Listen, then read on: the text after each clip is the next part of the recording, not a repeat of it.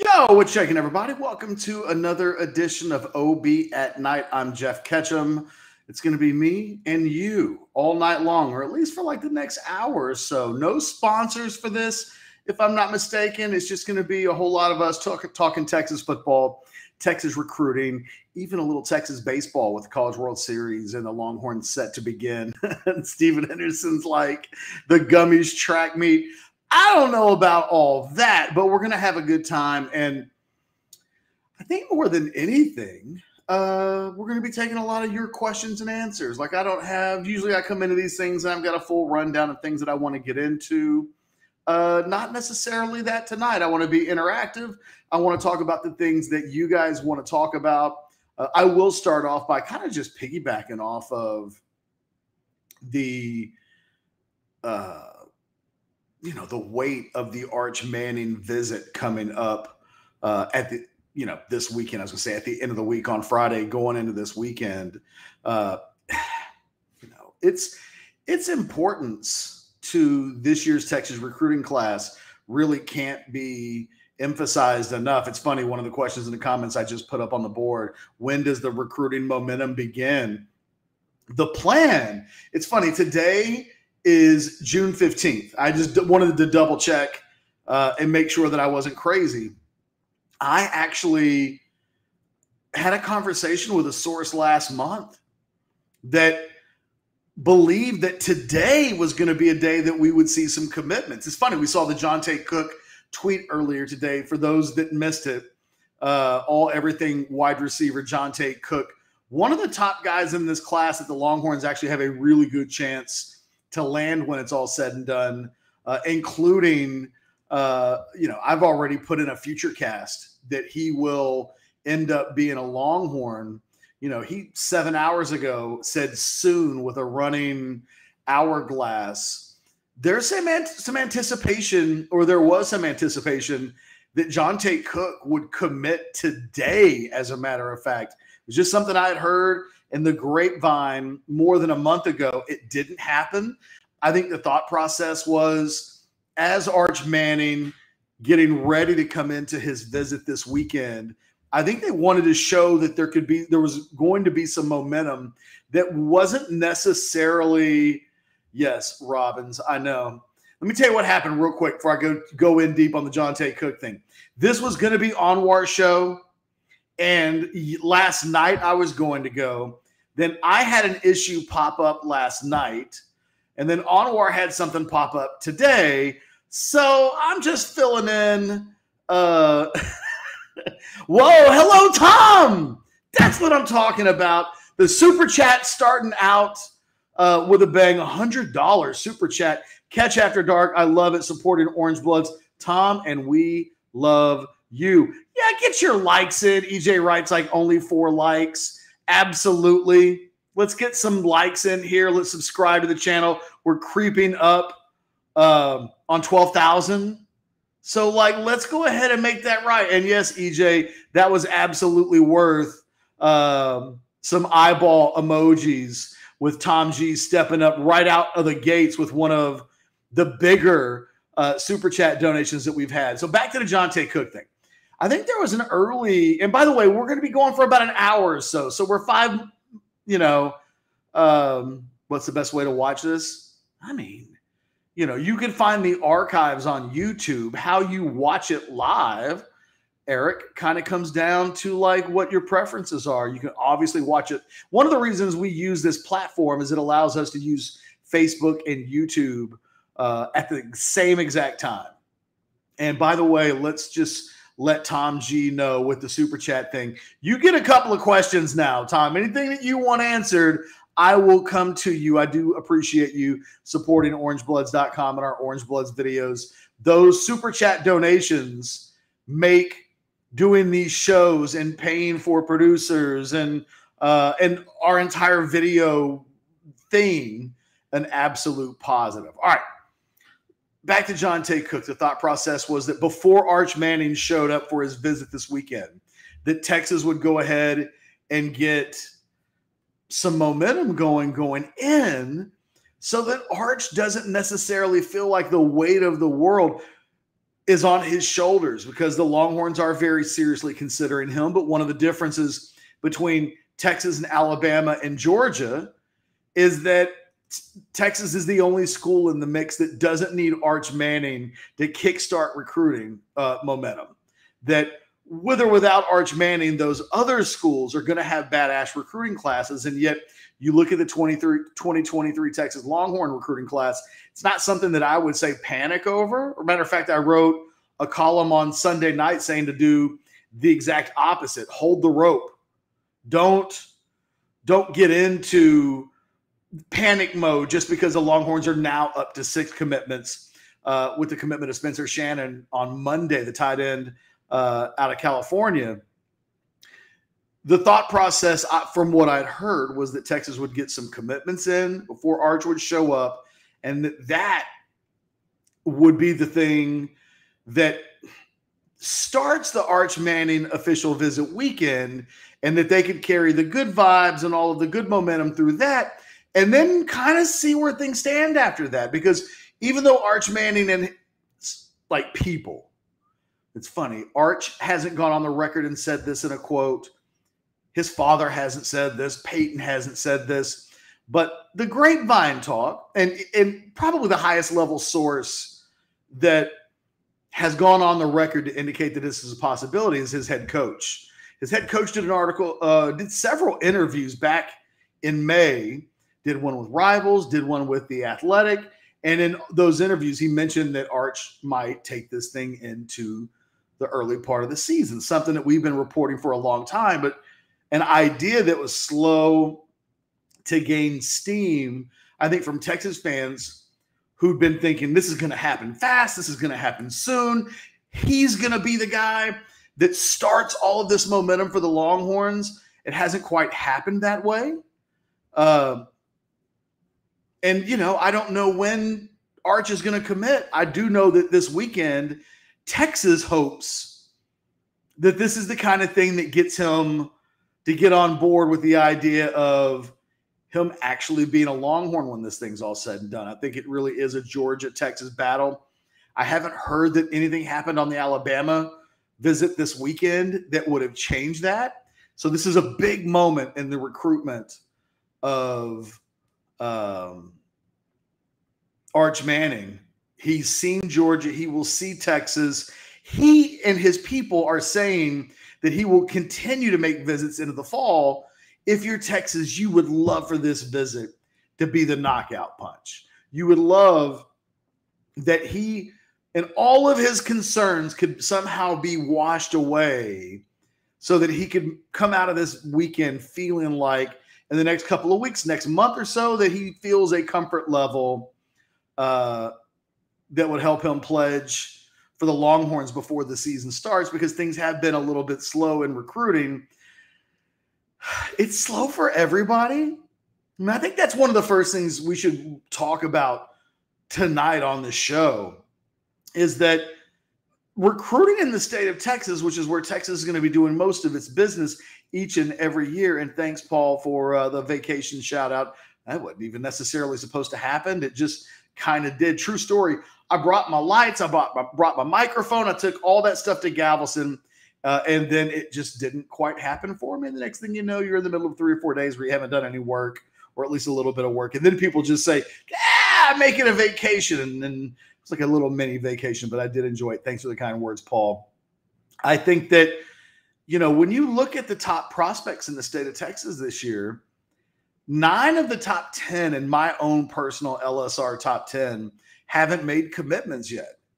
I mean, here, while I'm talking, let me pull up my LSR top 10, my top 100, and we'll go through each of them. And, the only guy that I have in the top 10, well, there's two guys from the top 10 committed. I've got Ryan Niblett, who's committed to Texas, ranked number 6. And I've got Bravion Rogers, the cornerback out of LaGrange, committed to Texas A&M. To be fair, the number 11 player, Peyton Bowen from Denton Guyer, committed to Notre Dame. So 3 of the top 11. But what that also means, and Ben says, where can we get your LSR list? It's on the website. If you go to orangebloods.com, go to the football navigation bar, and when that pops up, if you look down towards the bottom, you'll see my rankings. But for you, Ben, I will actually tweet those out right now while I'm doing the show. That's how interactive I'll try to be with you guys. Look, my LSR 2023 top 100 for Ben G. There you go. I'm tweeting it out. That was special for you, Ben.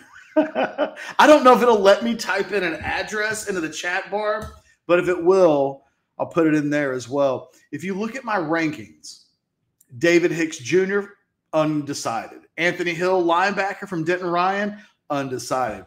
Javion Toviano, the cornerback from Arlington Martin, undecided. Reuben Owens, Jonte Cook, Malik Muhammad, Marcus Deal.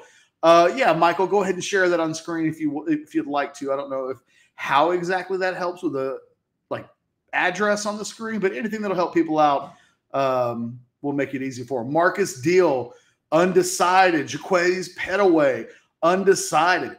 If you were going to ask me from that list who I think could commit to the Longhorns before the end of the summer or even before the end of this month, I think Jonte Cook from DeSoto, he's the obvious one. Keep an eye on Jaquays Petaway, the wide receiver from Langham Creek. I think the combination of him and Cook could make a decision, if not before the end of this month, before the end of the summer. Those are two guys that the Longhorns feel, I think, really good about. And I think that the combination of Niblett with Cook and Petaway would be a real sales point for Arch Manning. And I think that, I think when you look at some of the hints that Jonte Cook has been making, I think that really and truly it's this idea that Arch Manning comes and they're going to surround him with wide receiver talent and skill talent along with the offensive linemen. I think that's what they're trying to sell, what that image is. Jonte Cook and Petaway, a couple of guys that are big pieces of that equation. What's interesting about Petaway is that he's scheduled to be on campus this weekend. So that would go a long way. I think the Longhorns want to put Petaway in Arch Manning's little pocket and that those two guys do everything and go everywhere together. You guys, Michael, you can go ahead and take that off the full screen now. I really just wanted to point out by showing that part of the list, it's not like a bunch of guys are going to Texas A&M right now. If I'm not mistaken, A&M sitting on 4 or 5 commitments at this point. TCU picked up a commitment from Avion Carter, the kid out of Amarillo, but that's a little bit of an exception to the general recruiting rules. Javon Thomas, the cornerback from Oak Cliff, committed to A&M. But outside of that, it's not like A&M's doing a bunch of damage with the elite of the elite kids inside the state of Texas at this point, right? I mean, just because they've got a couple doesn't mean that they don't lead with a couple of others. Same thing with Texas. However, as it stands, only one of the top 9 kids in the state have committed. The Longhorns have time to do some damage, to create an impact. We saw that a little bit with the visit of David Hicks Jr. last week. I'm not going to overreact and say that because he visited Austin one time that suddenly the Longhorns are a leader. That's a bit far-fetched at this point. But in making that first visit, and then I think committing to visit again, gets the Longhorns involved in a way that it didn't seem like they were involved in very much prior to that visit. I mean, the Longhorns weren't really in the top 5 in the sense that David Hicks's official visit list is kind of ridiculous when you look at it. It's, Miami last weekend, Michigan State the weekend before that, Oregon this weekend. How in the hell are those schools getting visits over Texas for the number 1 player in the state of Texas? Doesn't make any sense from my perspective, but it is what it is. Rodolfo is saying, I feel like Owens is falling away. I wouldn't say that. I wouldn't say that at all. I think that and I said this in my column this weekend, because Reuben Owens he's saying all kinds of stuff, right? He comes out of the TCU visit and he's like, yo, TCU is kind of hot. And they're telling me that why go be in a solar system of stars when I can just be my own galaxy and be the single biggest, guy in a recruiting class, and that they'll build the program and NIL. Don't listen to Reuben Owens right now. No offense to Reuben Owens, okay? But leading for Reuben Owens right now is like leading for the Heisman in September. It's not the worst thing in the world, right? I mean, I can't say that it's a terrible thing that he would list anybody as a leader in June and that school shouldn't take that. I'm just telling you that being Reuben Owens' leader in June is like leading the Heisman in September. It's way more than likely by the time we get to, in this case, in the football season, in November, that things will have changed. I think Texas A&M is still the team to beat for Texas with Reuben Owens. And I think, everybody, I've been pretty consistent in saying this, and I think Jason Sukumel's kind of said the same thing. Arch Manning could be a big piece of the Reuben Owens puzzle. If Texas gets Arch, I think it really opens the door for Reuben Owens. It's not closed to them if they don't get Arch, but Arch is a megawatt star that I think Reuben Owens has connected to some degree with during this recruiting process.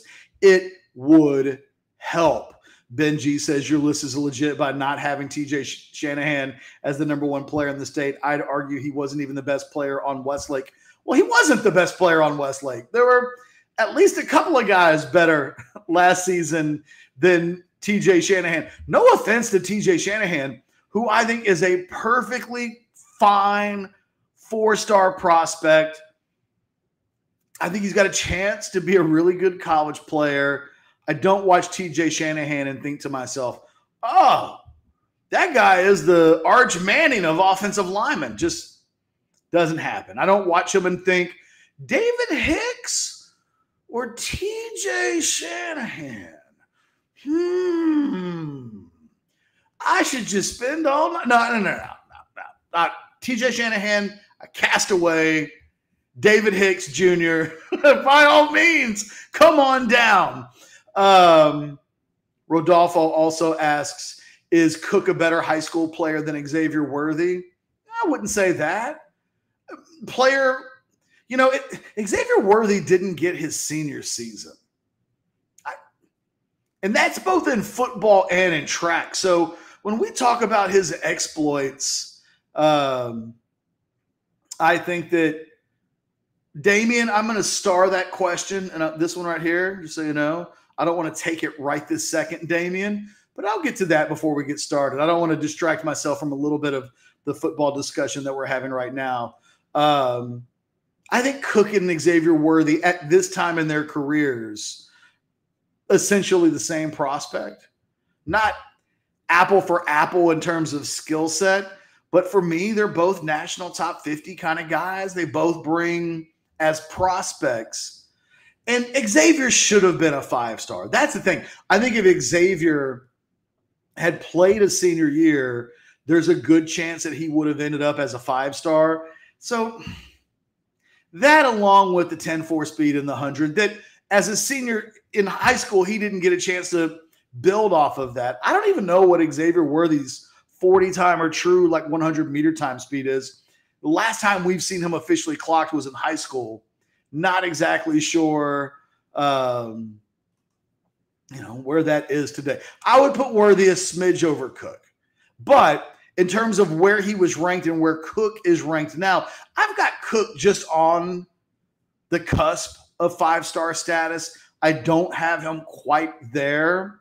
Look, the bottom line is both of those kids should enter college with about a 40 or 50% chance of being NFL drafted players when it's all said and done. Obviously, after 1 year, Xavier Worthy, his stock seems way more higher than like he's now. He just has to stay healthy. That's the thing for like what would have to happen for Xavier Worthy to not be drafted in a couple of years? It reminds me of in Jerry Maguire when Rod Tidwell's brother has the tragic bass fishing accident. Like that would be it. That'd be it. You'd have to be. It would take a tragic bass fishing accident for Xavier Worthy not to get drafted. And, Jonte Cook's at about half those odds at this point. Someone asks, do you still keep in touch with McComas? Yeah. I mean, we chat a whole lot on the phone. I mean, he's busy. I'm not a big phone guy. And, it's weird. I used to talk to McComas literally every day in our Slack channel, just about everything. I need to call. I need to check in with McComas. It's been a minute. It's been the baseball season. I tend to leave people alone when I know that they're busy and working. But yeah, absolutely. I love Dustin McComas. Ben says, Miss McComas, #Coys. That, you know what? That may be the reason why I haven't talked to him in a while. I'm kind of on tilt. Ever since Tottenham's got a draw from Liverpool late in the season, and it was very costly for my Reds, I have just not wanted to be nice to a single person. That includes you now too, Ben. Chris, you want the number for my barber? That's just me, baby. That's just me. If you need your head shaved, I will either do it for you or I can show you how to do it. Gabe says, bold prediction. Evan Stewart will transfer to Texas after 1 season in Jimbo's underwhelming offense. I mean, it's not the craziest thing in the world, really and truly. Look, the thing that I've had to recalibrate my brain towards, and I think everybody else is going to have to do so as well. The portal is about, for a lot of schools, and I think Texas has a chance to be one of these schools. It's about to either equal or replace the high school ranks as the most important recruiting piece of the talent acquisition puzzle. Let me tell you what's going to happen when the season's over with. Everybody, James McDaniel with a little bit of love in the super chat. Thank you, James. I appreciate that. Ben, I see your question. I'll get to I got a bunch of questions that I've starred. So don't worry. In a little bit, I'll go back to the questions that I haven't answered yet. It's okay, Chris. Come on home. I will answer your questions. Don't think that you've asked them early that I won't come back. As a matter of fact, I have 7 questions. Eric, Rodolfo, Nate, Damian, Paul, James, Ben. I got questions from all of you starred that I will get back to. Where was I? I've lost my train of thought. All right. Well, I'll tell you what. I'll take a question from the board now that I've completely, lost myself. Ooh, Ben with a super chat. I'll tell you what, Nate, I'm going to come right back. I'll answer Nate real quick. Is Shannon Spencer underrated or legit just a 3-star? Here's what he's not, Nate. He's not a national top 100 type of prospect. He doesn't have the suddenness or the explosiveness that at 6'7", 240 that you would look for a guy that would be ranked in that tier. And at that point, it doesn't really matter where you're ranked. Mid 4-star, low 4-star, high 3-star. All of it pretty much pans out about the same. At best, 25%. In some cases, you're talking about 15%. If that's confusing at all, here's the thing that you need to know. 80% of the guys in Shannon Spencer's classification of his tier ranking, right? The 80% fail to get drafted in the NFL. And drafted in the NFL usually coincides with being a really good college player. You, as a general rule of thumb, when I give you one of these drafted numbers, you can add 10% And that extra 10% is good college player, just didn't get drafted. But those guys are far and few between, the guys that are really good college players that for whatever reason don't get drafted. Two reasons why I like to use the draft dynamic as a barometer. Number one, there's no opinion. My bias and there's no subjectiveness to it. Either you were drafted or you weren't. And then it doesn't require me to like arbitrarily decide what translates to good. It's subjective. I say damn good, and some people think the words damn good means awesome, and some people think that damn good is like, oh, this is pretty good. And so I love the NFL draft because it takes the subjectiveness out of it, at least from my ability to or need to determine what the data means. And, you know, that's the main part of it. Real quick, let's go to the super chat. Because, hello, is that Siobhan? If I said that wrong, I apologize. He jumps in. Catch, how many wide receivers do you think Texas lands? I assume that's what you mean. We land in the 2023 class. 3 or 4. And I think I've kind of outlined them. Like, look, this is the Texas wide receiver recruiting class in a nutshell. This trio, to me, is what they want. And if they can add another badass mofo behind it, perfect. But they've already got Ryan Niblett, who I think is one of the best prospects in the entire class. He's a borderline 5-star guy for me. That speed is so legit that it makes me drool. And I don't drool a lot over prospects after 20-something years. Ryan Niblett will make a dude drool. Niblett, Jonte Cook, Jaquays Pettaway. To me, those are the 3. And I think that if you made me put like a hundo down on a recruiting prediction, I'd probably do that one, okay? Niblett, Cook, Pettaway. The Pettaway thing, as I mentioned earlier in the video, if you missed it, he's coming in this weekend. That is by design, in my opinion. As a matter of fact, it wouldn't shock me if before we get to the end of June that we see Pettaway as a Texas commitment. Maybe I'm being crazy, but I do know that there are some people in the Texas universe that really believe that this thing's going to shake out exactly like that. Paul, you got a lot of questions about a ton of questions about Niblett. Hit me with them. Before that, though, let's go back to the super chat. Longhorn recruiting super chat $9.99. Do you think we still get that commit before Arch comes to town? I assume you're talking about Jonte Cook.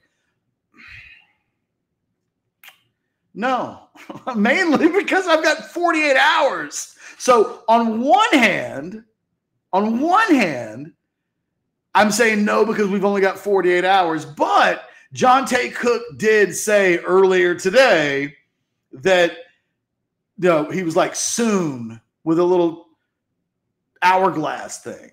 I've got Jonte Cook future casted to the Longhorns. That's not changing. I've heard nothing that would make me think that. I had been hearing from people that thing would go down before Arch Manning would show up on campus. It hasn't happened yet. At this point, what is it? Today's Wednesday, right? So we're less than 48 hours away. The math probably says that's not going to happen, but be on the lookout for that. I mean, that happened today. I predicted, or I at least first mentioned this idea that the 15th would be a day to keep an eye on. It should be noted, like for the record, that he put that message out that seemed, when you put soon with an hourglass, it would make you indicate that you were going to be making a decision potentially sometime soon. I'm just saying. Ben, pair character looking at himself in the mirror. Thanks for blah, blah, blah, blah, blah. Okay. Yeah, Ben, that's not whatever. I thought that was a super chat. You fooled me. And at that point, you're now on, well, no, it says 20 USD. That's weird. Is that a super chat or not? What the hell's a super sticker? I don't know. Ben, you be you, my man. Bro, he's like, bro, that was a sticker. That was the sticker? I'm so confused. Let me tell you what. It's shit like that that makes me feel old at 46.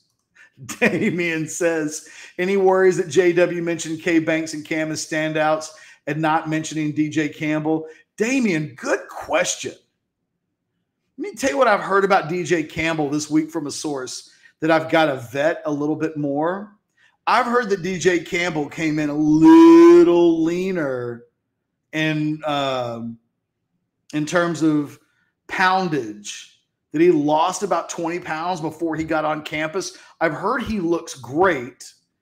I wonder what that does for him in terms of being ready for this season. I mean, I kind of like, no offense, I wasn't looking at DJ Campbell and thinking to myself, lose 20 pounds and you'll get on the field quicker. I kind of thought just fine tune where you are. I don't want to change you a lot. I need to check on DJ Campbell. It's not double sourced, but yeah, D Taylor saying DJ did play basketball a lot this year. That's what I've been hearing, that he played a lot of basketball, that he might've lost some weight, and we'll see.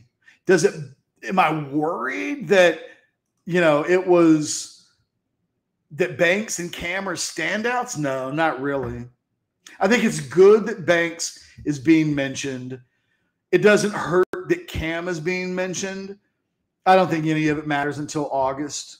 I mean, you'd rather they be mentioned than not. What's important is you're not hearing that, oh, this guy showed up looking like, oh, God, Taylor Bible. Back in the day, Taylor Bible showed up and everybody from Jump Street were like, oh, I just remembered Brent Dickey brought up the Evan Stewart thing. I remember the point I was going to make. As soon as I'm done talking about this particular situation, I will circle back to the point I completely spaced out on a second ago. No, don't be worried. Nobody's mentioning any of these guys in the Taylor Bible. They showed up looking pregnant kind of standpoint. And that to me is the most important thing. Don't be a guy that comes in and people are like, ugh, what the hell happened to him? As long as you don't fall into what the hell happened to them category, I think you're okay. They've got 2 months to really get themselves ready. I think that point can't be lost. I'd much rather hear in a month from now that Cam, has showed up and made gradual improvement every week, and now he looks like a beast. Just something to think about. Oh, God. Why in the hell would I ever make a Kendall Jones reference? Like that guy, I don't even know if that guy even made it to college. Just kind of a crazy situation. All right, so let me circle back around to the thing that I was talking about, and then I'm going to go back to some questions. I think the portal is so important. And when Jahdae Barron toyed with going into the portal, just like a month and a half ago, the thinking at the time was he just wanted to stick his toes in the water and find out what his value is. Every kid on the Texas campus was watching. All the kids on all of the campuses have been watching. What you're going to see when this season ends is a bunch of dudes jump into the portal, not to leave the schools that they're at, to gauge what their NIL value in an open market is. So next year, the market is going to be lit. Excuse me I felt really old saying lit for whatever reason. I really did feel 46 then. Lit. Shouldn't be my word. But it's going to be. It's going to be. And the guys are going to be in the portal. And as I've talked to agents, as I've talked to representatives of players who aren't quite agents but speak on behalf of them in this NIL world, I think that next year in the portal, you're going to be able to get whatever you want. If you need a D tackle, they're going to be D tackles. If you need a starting linebacker, you're going to this last year. See, now Ben's just making me laugh because that is legitimately funny. Next year, you're going to want to have scholarship spots available for what hits the portal. And Texas has a growing reputation for being a school that kids at other schools realize they're paying money. And what I had heard, my little birdies chirping in my ear have kind of indicated to me every single transfer that has come Texas's way through the portal is going to make six figures easy. They're going to have opportunities, NIL opportunities for all of the guys that transferred in, most of them in the $250,000 or more range. I mean, that is real money. It talks. And the downside to that is there are a lot of kids on campus right now not making $250 GER through NIL at Texas, but they're looking at the transfers make that kind of money. And I think that's the thing that people didn't realize with Jahdae Barron is that the word on the street was that he was just trying to get some of that transfer cash.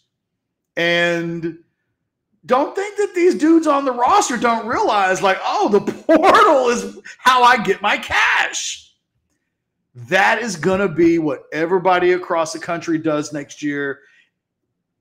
How, like, to what volume? Man, I can't say. What I can tell you is I expect the portal next year to be significantly stronger than it was this year. And I found the portal this year to be extremely strong.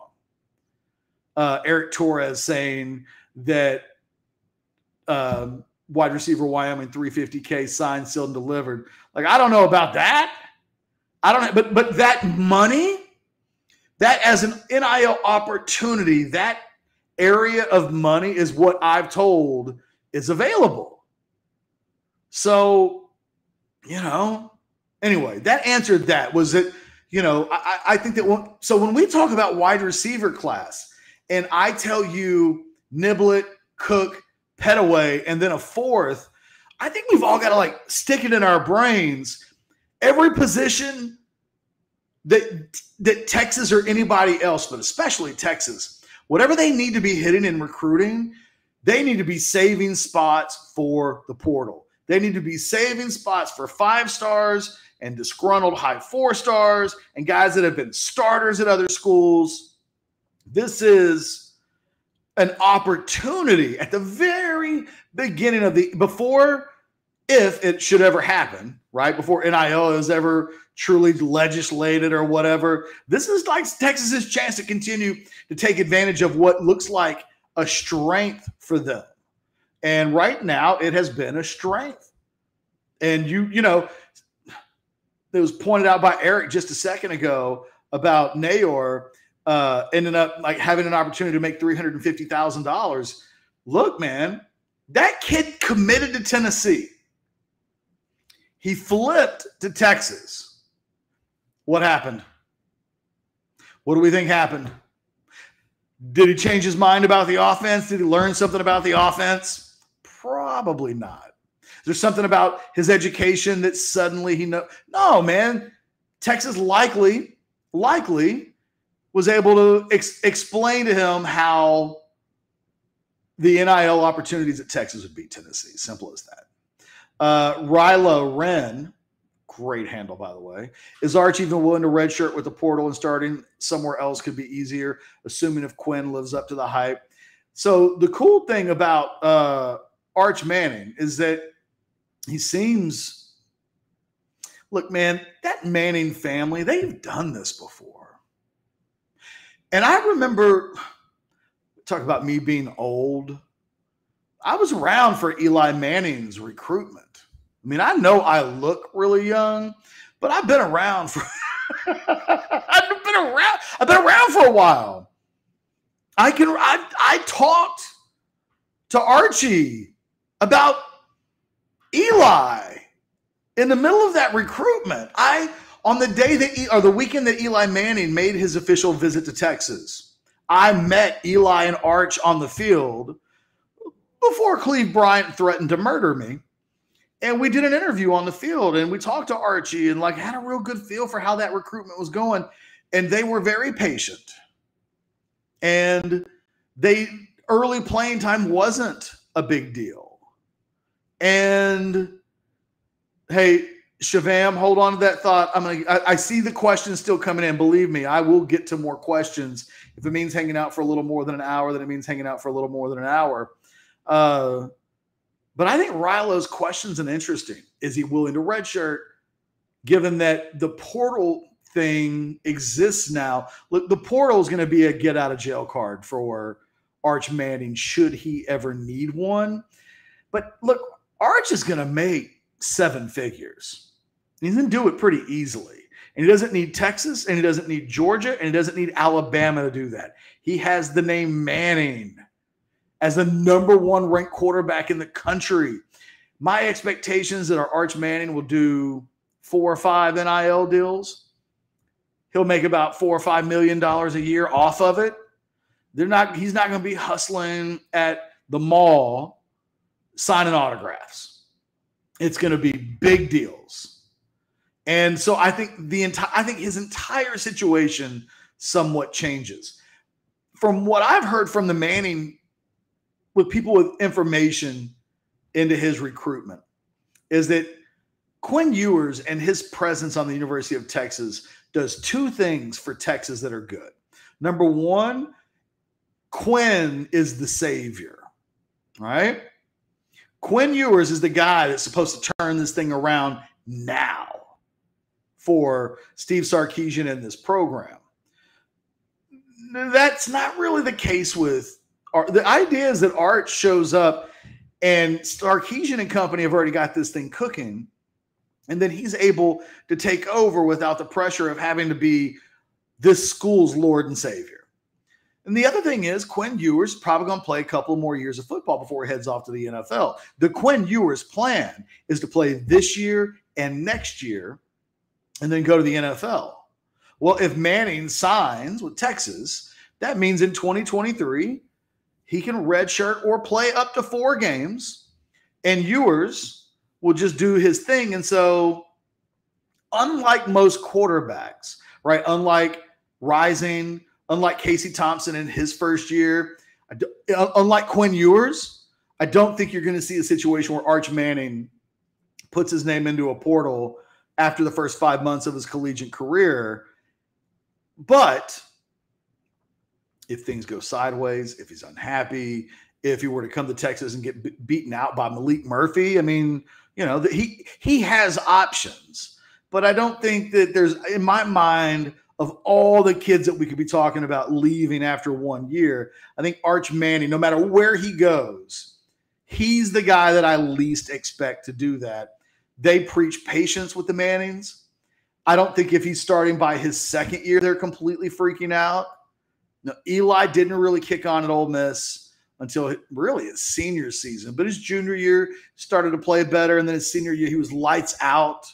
Peyton started slow at Tennessee. I think people forget about that. So the Manning family, they are focused more on the finish line than the starting line. And I think that that's a good thing for Texas. All right, let me go to some of these pinned questions, and we'll just knock some of these out that I haven't already got to. Damien says, how did OB get started? Okay. So from 95 to 99, I was working at KI42, the CBS TV affiliate in Austin.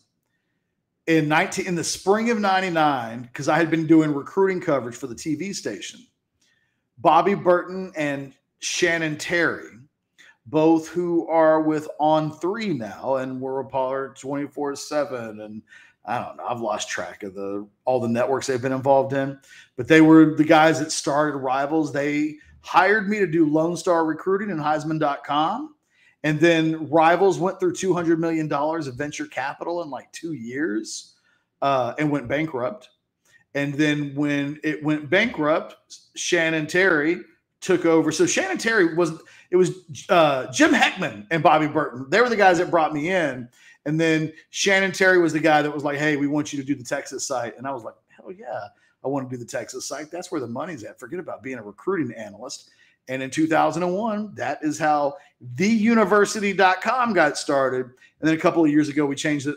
A couple of years after that, I think 2002, 2003, we changed it to orangebloods.com. I hired Jason Sukumel in year 2, and off we go. Let's see. Paul had a question earlier that said, I've read that Texas having Wisner means it's more logical to target Owens, vice Baxter. Do you agree? Not really.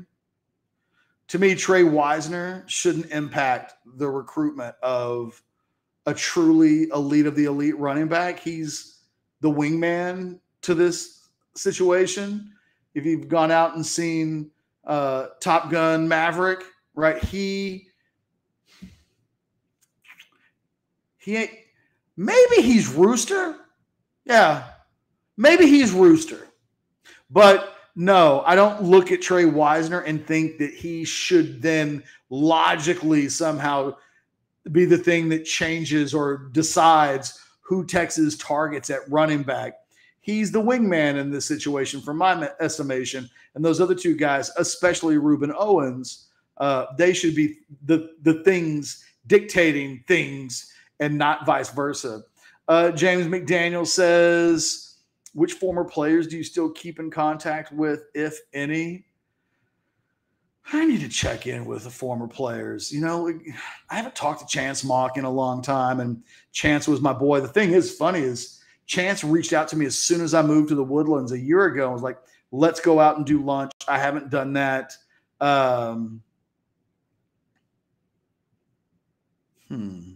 Yeah, I haven't been keeping up with a lot of former players other than I don't want to mention the guys that I do talk to because, quite frankly, from a sourcing standpoint, that could expose them. I talk to Quandre Diggs every once in a while through social media. I don't have to worry about Quandre. He's not exactly tipping me off with Scoop from Seattle. A lot of the guys that are done playing that go to practice, I try to keep those names to myself so that they can help me out occasionally when they go to practice and the coaches don't have it open and you guys are dying for practice nuggets of who caught a pass in practice? I need my fix. You know, we have to do those things from time to time. Ben says, is the Texas high school football connections as important as they were 15 years ago? Still, no. They're not unimportant, but especially now in the world of NIL, even though we haven't really crossed a lot of kids who are like, talk to my representatives, 7-on-7, wide receiver coaches, tight end coaches, my O-line coach, like whatever the case that may be. It's still the head coach and the coaches at the high school level aren't as important as they used to be. But they're still important, and I don't expect that to completely change. NIL hasn't completely changed that yet. But I do wonder in the next 5 years if that significantly changes. At this point, you know, it used to be that high school coaches were in total control. That's not the case anymore. Now they have a little control. And do they still have a little control? Yeah. Do they still have massive control? And that kind of went out the door a long time ago. I can remember, you know, Coach Welch over at Copper's Cove for 20 years telling us that we couldn't interview his kids until after they were done with their senior seasons, and that he didn't want them thinking about recruiting and all of this other stuff. Like, what? In what world in 2022 do you tell a kid you can't start thinking about your recruiting process until after your senior year? That's just not going to fly, and it doesn't fly, and it hasn't flown. So, yeah, I would say that it's not as important as it was 15 years ago. It's probably about the same, though, as it was 3 to 5 years ago. The shift and the change started in the last decade. I don't know that what's happened in the last 2 or 3 years has yet hugely impacted the high school scene. I think those things were already happening. I told you I would come back, Shavam, to this question, how many O-line is Texas going to sign in 2023? I think the goal would be to sign probably 3 or 4. The thing that Texas is running into is after 2 hugely historical offensive line years in the state of Texas, we are now in a year that's a down year. I mean, when you look at the offensive linemen who you've got, if we go off of my rankings, right, I've got Harris Sewell as a mid 4-star guy. I've got TJ Shanahan as a mid 4-star guy. Most importantly, I've got Jaden Chapman as a mid 4-star guy. Chapman's a guy that Texas should, I think, feel really comfortable with. In fact, there's been some future cast. Nick Harris put in a future cast for him very recently. As a matter of fact, I've been meaning to do that this week. Okay. This will be the first future cast I put in the middle of a live video, but I'm going to put my Jaden Chapman future cast in. Bing, just did that. I think Texas, here's what I think Texas is going to do. I think they're going to take an underwhelming offensive line class. I think they're going to take Chapman. I think they're going to take some guys that are low 4 stars, high 3 stars. They come with 80% projected miss rates. And I think they should be patient and go through the portal and go 2-2. I think you sign Chapman. I think you get another guy that you think is on the cusp of being elite of the elite. And then I don't think you mess around with these more likely to miss than hit prospects. I think you assess what happens with your offensive line during the season. I think you look for former high-level prospects in the portal or guys with starting experience. And I think that's what you do with your 4. I hate the idea of Chapman and then 3 guys with 85% projected miss rates. Real quick, last question that I have started, then I'll go back to the live chat. I haven't been paying attention to it while I've taken this. Rand asks, Ketch, are you happy or underwhelmed with the Darwin Nunez signing? I'm in love with the Darwin Nunez signing. And this isn't just me making this up because Liverpool signed him officially yesterday, although the paperwork and everything, I don't think technically he can become a Liverpool player until July 1st, but the agreement and the contract and all that stuff has already been agreed to. As soon as I saw that dude play Liverpool in the quarterfinals of the Champions League, I wanted him. And I feared that he would go to a Manchester United or something like that, and that I'd have to see Liverpool play against that guy twice or 3 times a year for the next decade. I'm ecstatic. Now, I think Liverpool have some other things that they need to do in this transfer window. Like you see, I got my Liverpool shirt on right now. I love the Darwin Nunez signing. I am not terribly worried about whether he gets 20 goals this season. I think he is a long-term replacement for Mo Salah, who I think is going to play 1 more year. I think he's going to leave, and then off we go, and then you'll see Nunez and Diaz and Jota and anybody else that they add at that point from there on. Okay, back to the football stuff. Eric asks, are the Brockermeyers coming home?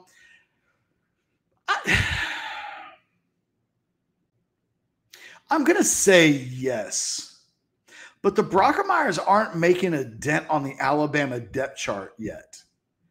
And I wonder what it looks like if some of the guys from this class if Kelvin Banks blows up and starts as a true freshman and from day one looks like a guy that's going to be in the NFL one day, I mean, suddenly is Tommy Brockermeyer coming to Texas? Like, why would that make sense?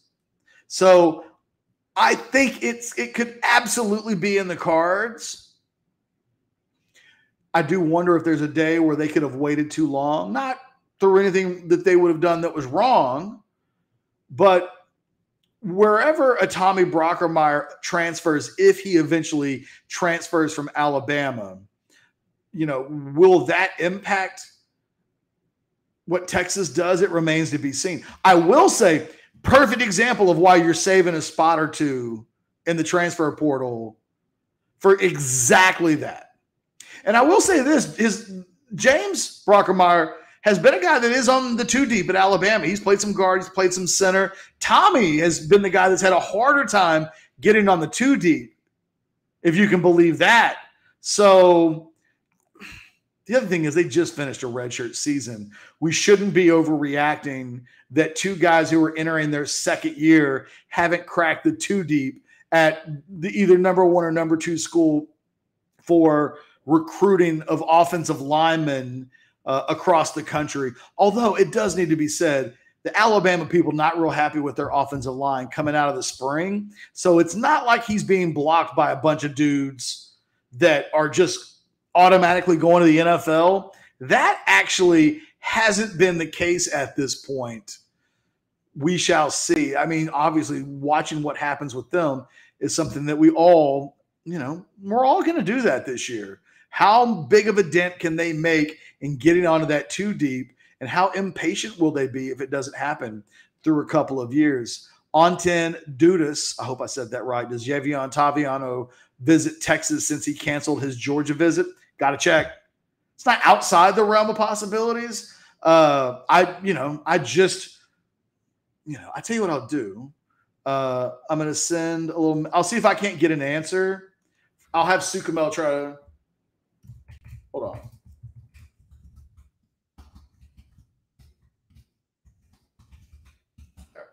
I just sent Sukamel a message.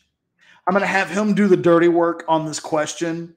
I don't think there's anything yet, but we'll check into it.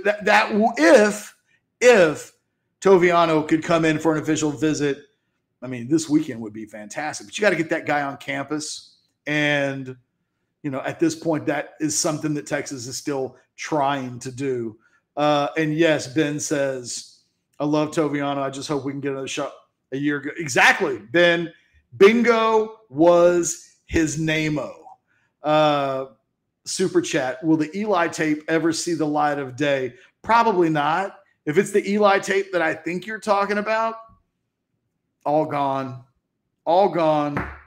It's very disappointing. I don't know what would have happened to it. That was a long time ago. I mean, that was November of 1998 when Eli visited, either October or November. God, Cleve Bryant was pissed at me that day. Let's see. What other questions? Going to be wrapping things up with just a couple of minutes to go. Hold on. Sukamel says, at this point, Toviano won't say. So we're checking with other sources to confirm what it might mean for him to cancel the Georgia visit. Don't have that exactly. Gabe says, have I ever been to Omaha for the College World Series? I have not. It's wild.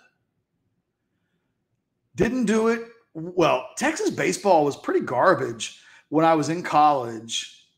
That was the end of the Gus years. They weren't garbage, but they weren't really competing for, I've covered regionals on so many levels. I mean, one of the first jobs I did for the Texas SID office back in the day, one of my first paying gigs was to cover the Texas regional when Miami came to town, and Pat Burrell put on an absolute show.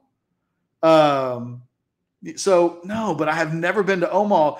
Part of that is I just don't want to go to Omaha. Is that bad? Is that bad? I just don't want to go to Omaha.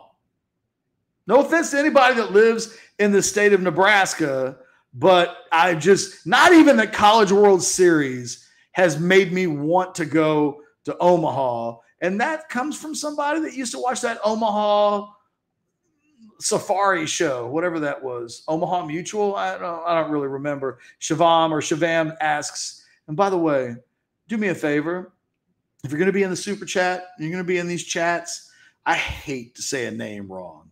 So if you could message me either through email or whatever, is it Shavam or Shavam? I got to believe it's Shavam. Like Shavam feels like a very Southern thing. Shavam. I feel like Gomer Pyle would say Shavam, but maybe that's it. Shavam sounds right. I want to make sure that I'm getting it right. Malik Muhammad, I'll make sure I check the Twitter or the stream of message here to make sure that if you tell me, I'm paying attention. I think Ben has the correct answer. The answer is both. Malik Muhammad or Toviano? Yes, please. If you had to take one, I'm taking Toviano. I have him rated as a 5-star prospect. I have Malik Muhammad rated as a high 4-star prospect. They're both in the tier of prospects that you want, but I do have Toviano ranked higher. There would be no reason for me to say any other answer at this point. Thank you, Cody. I appreciate that. Woo! If I was giving away gummies today, you'd be hard-pressed to not let that be in absolute consideration for post of the night. Paul asks, why did I move to the Woodlands? It's real simple, Paul.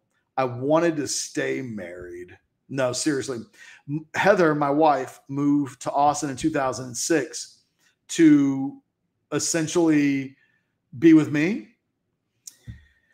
And it'd been 16 years, 15 years, and I don't have a lot of family, and she does. And what ultimately, I had told her somewhere along the line, if it ever was possible that we could make the move so that she could be closer to her family, that I would do so. After, the height of the pandemic and not being around anybody for most of a year, it felt really important to get her and the kids near some family. And they've been out this afternoon with their grandfather and their grandmother at the pool. It's those types of things we couldn't do in Austin. And I was trying to be a good husband and a good dad, ultimately. That's the answer to that question. Paul says, Cody, the real MVP with that quip. That is so funny. All right. Well, look, I don't see any other questions that I've missed. It's been an hour. Gabe says, any chance for another conversation with Billy Lucci on the channel? You know what? I'll reach out to Billy. Billy's got, the thing is, I don't want to ask Billy hey, come on the Orangebloods channel and then he not be able to do anything with it. Doesn't seem fair unless he wanted to turn around and say, hey, you do me, I'll do you. And no, don't turn that into something gross. But you know what I'm talking about. If we both did something for the other's website media affiliate, we'll figure it out. It was a lot of fun doing it last year. At the end of the day, Billy's a funny, good dude. He and I don't always agree on UT and A&M football stuff. But as a human being and as a guy, everybody typically likes Billy. Billy's probably more popular than I am. I'm like the ass. Nobody ever calls Billy an asshole. I've been charged with that a few times. Yes, Jagmus, like and subscribe to the channel. I've been going for an hour. That's all you got to do. Rob says, do the Aggie fans skewer me? Yeah, they do. I think the thing that I missed the most about A&M leaving the Big 12 is that for more than a decade, I was easily the most hated media member covering UT football for A&M fans. I still think that might. Ben's yeah, they thank you, Ben. Thank you for backing me up there with some all capital letters and hate. They do hate me, but it was at off the rails levels in the late 90s and the first decade. Rob says how we can watch that. I don't know. We had it on if you do a Lucci search, you can go back. Kermit the Frog asked, do I feel good about Arch or no? I mean, I think at this point I would still project them to get Arch. It's a Texas and Georgia. I'll feel probably more certain one way or the other after this weekend and the official visits have had a chance to wear off and we feel get a sense for where things are coming out of the visits, but I haven't changed my future cast. It's still with Texas. I think Texas fans should feel confident, but obviously this weekend's visit will go a long way to determining. Jackie says that Aggies hate everybody. Jackie, you're going to have to trust me on this. They hate me more than most people. Just throwing that out there. There's a long history there.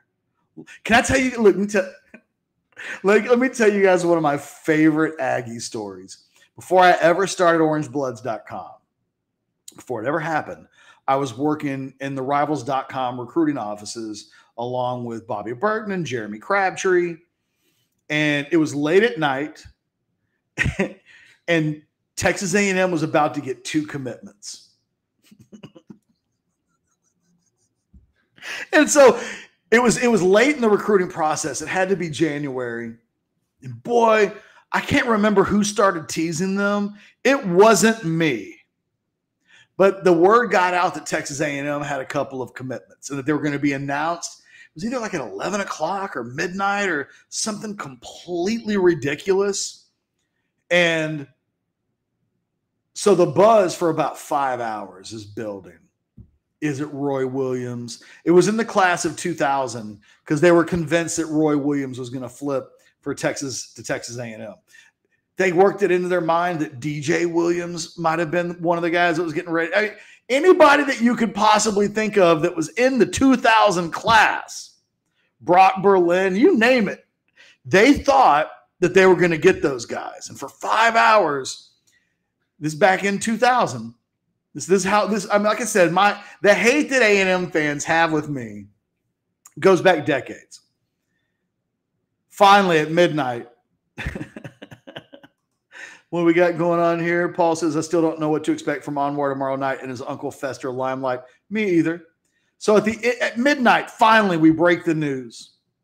And it was a kicker by the name of Chris Sims, if you can believe that.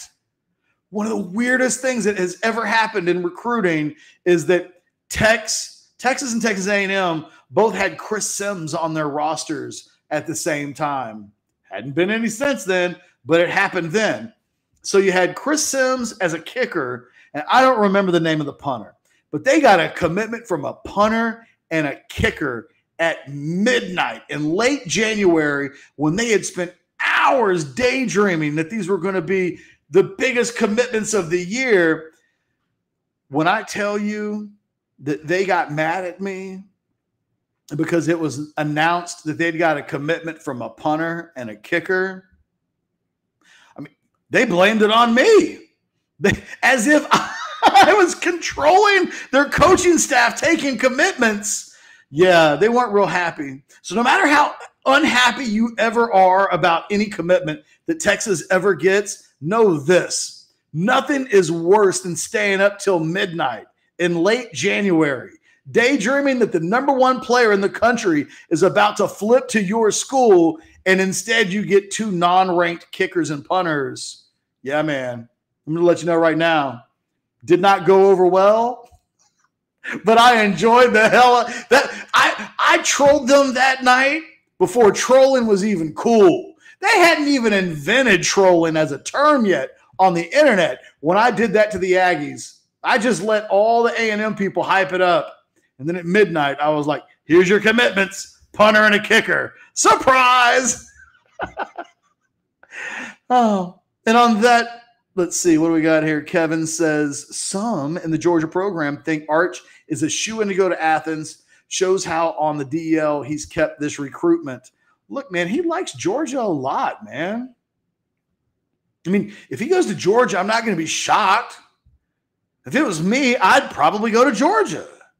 They're good. They're good. And Texas has to prove that. By the way, thanks, Jackie, for telling me that that's the funniest recruiting story ever. You don't know how those stories land sometimes. Like, they're funny to me. And maybe everybody else is like, why the hell did you spend 3 minutes on that story? That's not funny. Believe me, it was way funnier in real time. God, I wish there were archives of that. I'd go back and read them right now.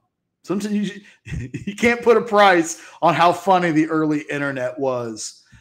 Ben says that UT offensive players skill players greater than the UGA offensive skill players. Ben, that might actually be a fact. And you know what? Georgia's still way better. You know why? Because got a bunch of dudes that can block and tackle, and they win. So They don't have better running backs and wide receivers, but they're also not coming off of 5-7 and a decade of misery. Look, I'm not saying he's not coming to Texas. I'm just saying that the decision is Georgia versus Texas, and anybody that thinks that Georgia just doesn't have a chance just isn't paying attention. But this weekend is wildly important for Texas. On 10 says, do I ever still talk to Bobby Burton? Nope, not my people. Let's see. I got a Ben says, better get ready to hand the ball off 35 times a game. Maybe. I mean, that Georgia offense isn't sexy, but he also knows that the head coach at Georgia will be there for all 3, 4, or 5 years of his career. We don't really know that about Sark yet. We don't. Look, 5-7 happened. And, you know, that hasn't impacted Texas at all in this recruitment, other than I think there are still some concerns. I think speaks a lot about Sarkisian and this staff's ability to recruit and how much the Mannings like Austin and the University of Texas and the Texas football program. And Sarkisian gets a lot of credit for that. Paul says, you can't say that about Bobby Burton. I don't have anything bad to say about anybody. He's just not my people. And, you know, Bobby and I have a lot of history. I mean, Bobby brought me into the industry. I mean, I was covering recruiting at KI42 for several years. So I can't say he got me started in the industry, but I'm at orangebloods.com because Bobby Burton helped make that possible. So like, I'll forever be grateful of the role that Bobby Burton played in my life 25 years ago. But people change.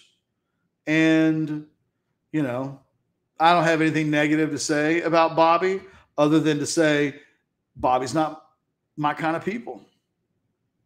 Kind of simple as that. And on that note, let's see. I'll let Ben have the final note. Better be Bijan last season. The kid deserves to get his money in the NFL. And then Rilo says, is Quinn a redshirt freshman? Yes, he is. He came in and took a couple snaps last season, nothing that jeopardized his year of eligibility. Ben says, am I cool with Mike Farrell? Absolutely. I actually exchanged, let me see. When was the last time I exchanged messages with Mike? I last exchanged a tweet private message with Mike Farrell on June 7th.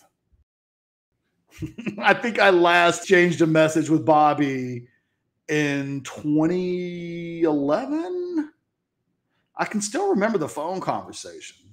I was taking my dogs for a walk the last time I talked to Bobby. It was another network or two ago. I don't know. He claimed that he was going to wipe me out. And then, you know, he lost and went to another network. It happens.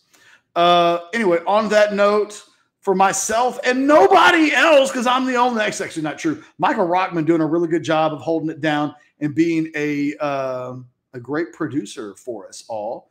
And for all of you who have done the damn thing in the chat today, thank you very much. Ketch, you made the drive back on the drive 2006, 2007, 2008.